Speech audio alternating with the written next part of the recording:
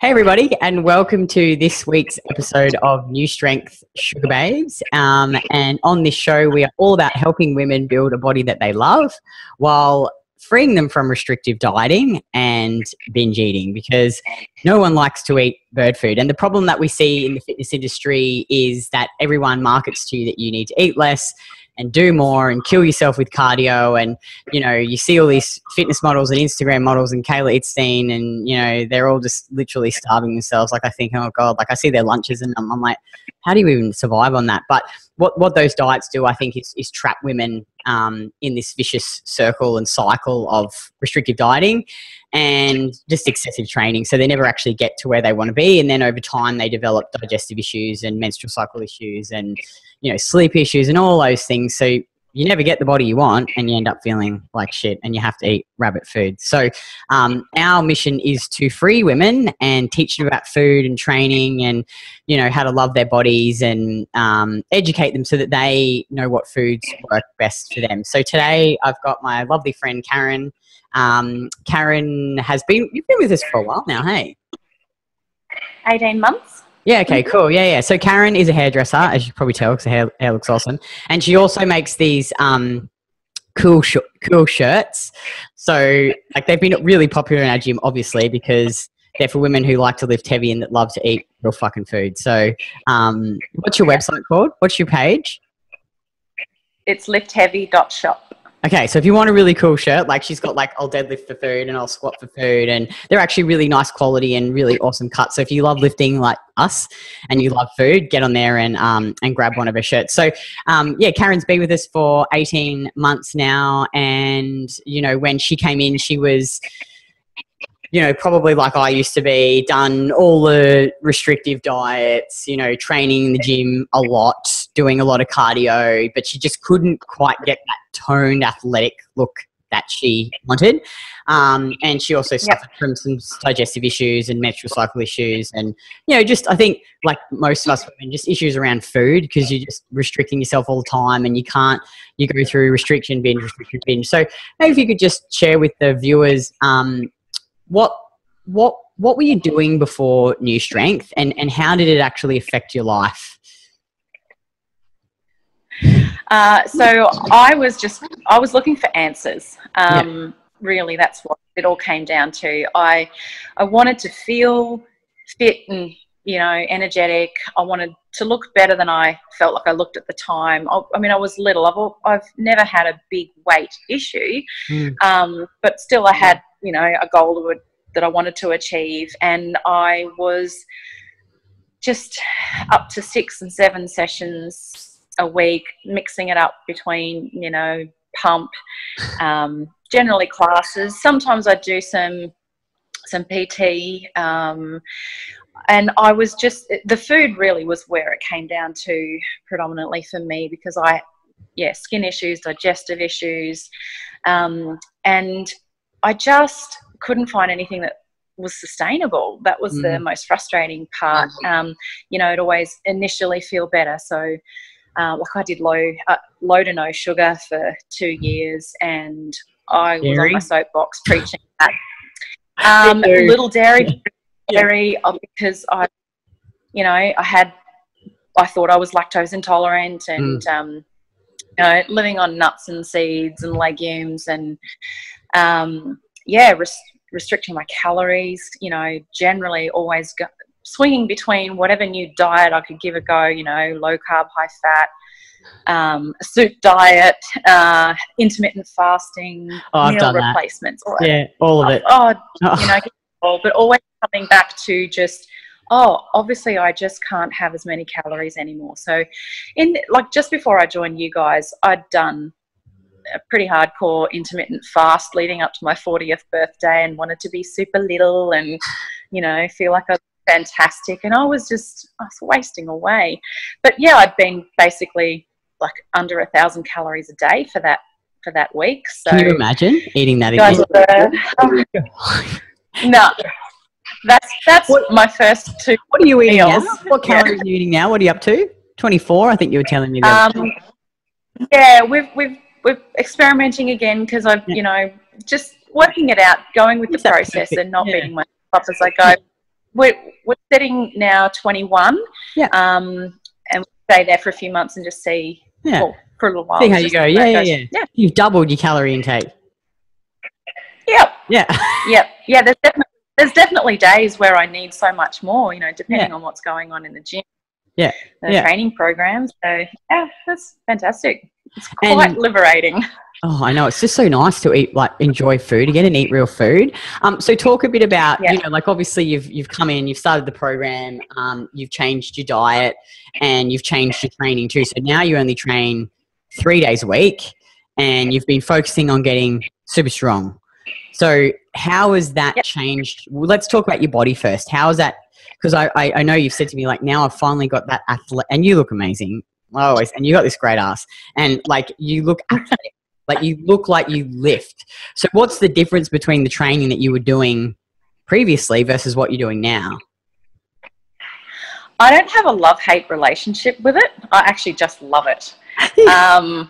I used to dread going, but knowing that I needed to, but also enjoying, okay, that was my time, you know, work, kids and all that. That was, I could go to the gym and just be in my own space for a while. But you know what, I used to go there and I'd sit in the car park sometimes and I go, do I want to do that class, or will I go and do something else that's just not going to be as awful? You know, it was dreadful to get through and as punishing. Now, I mean, I turn up early and, you know, earlier than I even need to a lot of the time. Because, you know, it's just this beautiful social component to our gym. And, you want to be there. You look forward to your next session. Yeah. And you've love the weight training. Love it. You've gotten strong, right? Like, you've progressively gotten stronger. Yeah. Yes. Did you ever think, like, I think that's probably a real missing link for most females, and I was the same. Because I always thought that to look toned, I needed to do more. So I needed to just lift weights, but I never actually lift weights and progressively got stronger. I didn't like have that connection or that link there. And I thought that I needed to do cardio to get the fat off, but all I ended up doing was just running myself into the ground and feeling like crap. Whereas now, you know, like yourself included, we've progressively gotten stronger. So we squat, we bench, we deadlift. And over time, we gradually add bit more weight, bit more reps, and we're increasing our strength. Which therefore, if you can lift, like, how do you lift more weight? Well, you need more muscle. So I think that's a big missing link for women. You know, they think that they need to spend hours and hours in the gym. So you've obviously saved yourself heaps of time. And let's talk about the nutrition. So what's some improvements you've seen since, you know, changing your diet? And eating more and eating sugar and dairy. Yeah. Well, like I said before, you know, I thought I was lactose intolerant, but as soon as I cut out nuts, seeds, and legumes, no trouble with dairy products anymore. And that was a rapid turnaround. And like, you know, I always feel like fruits, dairy, they're just foods that when I consume them, I feel like it just feels so right to be eating these things. Like, just feels so natural. Definitely I had improvement in my skin, digestion. I had mouth ulcers that actually started from when I started menstruating. So 12, 13 years old, I started getting mouth ulcers basically every cycle. It was a rare occasion where I didn't have mouth ulcers, and often up to 5 and 6 at a time. And it was only just a few months ago that I had one through an injury, you know, just I bit my gum and then I ended up with one again. And I was like, I don't have these things anymore. And then I realized that it's because, again, cutting out that bird food, that stuff that I was eating so much of, the polyunsaturated fats, that's just been a big eye-opener for me to how, you know, I'm quite sensitive to them. So I really have to make sure that if I know I'm going to have them, you know, even eating out of the restaurant, and if they've cooked the meat in polys, then I could get a response to that. So, you know, make sure I'm very extra careful for the days around that. So, all improvements. No more bloating and gas and trumpet bum. Do you feel like it's really freed you? Absolutely, because I was constantly questioning, okay, if I eat this, what, you know, how will I exercise to offset that? Or if I have a bigger meal of, you know, if I go over my calories and, you know, oh, if I go to 12 or 1300, whoops, you know, then I'd go and slog myself at the gym. And there's all this constant questioning and trying to balance everything out so that I didn't get a weight increase, or, you know, yeah, so not having that constant dialogue going on in my head, amazing. And not, yeah, just feeling like I've got answers at last. Yeah, I know, it's crazy. Hey, it's this journey, I think, because you start to really get in tune with your body, and it's quite freeing that you know that you can actually give your body what it needs, and you can eat things like ice cream. Like, how good's ice cream? Do you know Lick's got this new flavour, fig and honey? Oh my God, it's incredible. Have you tried it? Oh, you should try it. It's the best. Do you like fig? Oh, yes, love figs. Get it. It's amazing. I'm like, oh, this is so amazing. Yeah, and like, do you ever, sometimes I'll think about like what it used to be like to eat like that, and I think, can you ever imagine going back to that? No. No. Absolutely not. I don't, like, sometimes just for logistical reasons, I'll have to walk from my daughter's school to home, and it's about a 30-minute walk. Yeah. And other than looking at houses, I did not enjoy it at all. And yet I would, you know, go and jump on that treadmill and do me too. intermittent runs and sprints and whatever. And no, I don't miss it. No. Yeah, me neither. I take Winston for a walk every day. That's what I do. But yeah, no, I don't even know how we used to do it. But we, you know, obviously we work with women, and some of the main objections that we get from women, and you're actually a mother yourself, is that I think it's more particularly, I find it with mums more so than women that don't have kids, but it's like they say to me that they don't feel like they're worth investing. It's worth investing this in themselves. What would you say to a woman that is thinking that? It's such a natural part of being a mum. You definitely think that you've got to give all of your time and money and focus to the kids. But if you're in such a state that you know, I was so distracted with what I was thinking about, food, exercise, that I wasn't mentally present to give my kids really what they deserved and needed as much as I should. So, you know, I think when you're sleeping better, and so your mood is better, and you're not frustrated with how you're feeling, and that's where the payoff comes, and you're gonna give better to your kids and you'll be a better mum. Definitely found that as well. And you're setting an example for your kids, especially daughters, I guess, that, you know, this is a great way to be, and you end up with such a better appreciation of your body, and a better body image, you know, that kind of so, you know, that's definitely going to set them on the right track. It's funny that you say that too, because I can remember my mum, like, she's always doing some sort of diet. Like, she was always trying to, like, it's interesting. It's like, I think that too, like, I feel if I ever have kids, I just really want to, like, especially if I have a girl, like, shelter her from that fitness industry, and, you know, teach her about good nutrition and fueling her body and understanding her body, and, you know, like, just get moving, do something that you love. You know, obviously we love lifting. You don't need to go and kill yourself on the treadmill to be skinny, like skinny's out anyway. It was so 90s. And the other objection that we get is money. So, you know, what would you say to a woman who was, you know, thinking that this is too much money to spend on myself, to invest in myself?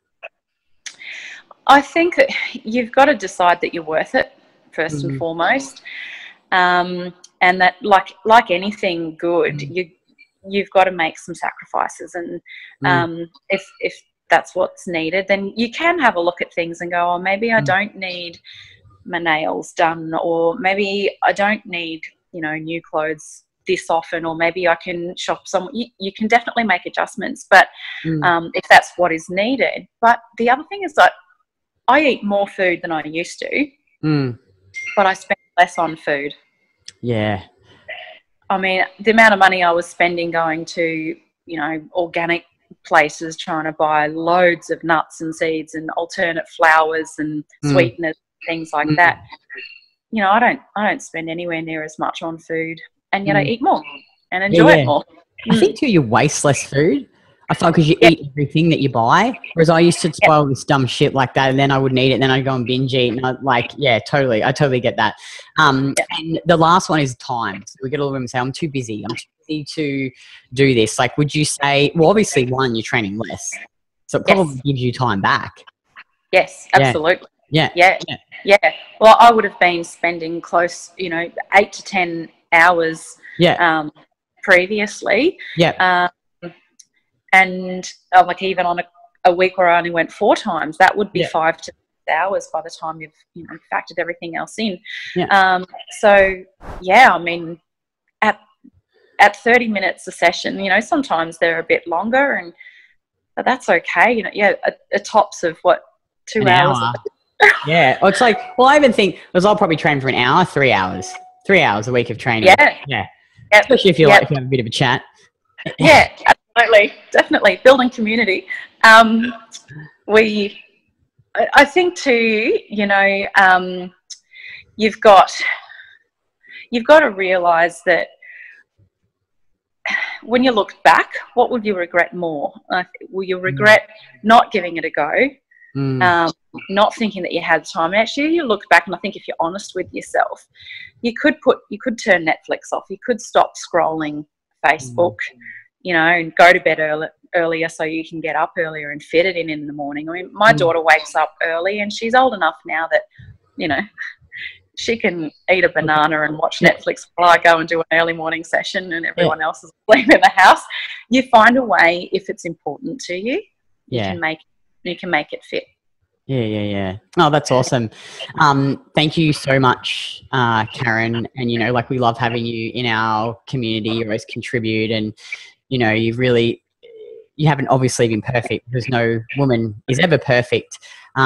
But you've really progressed over time, and you've become a really good lifter, and, you know, you've really applied the nutrition and made it work for you and found what works and experimented. And I think your mindset's really good about it. You sort of like, you're like, oh, let's try this and see what happens. Like, let's just test and measure. And, you know, you really take ownership of where you're at and your results.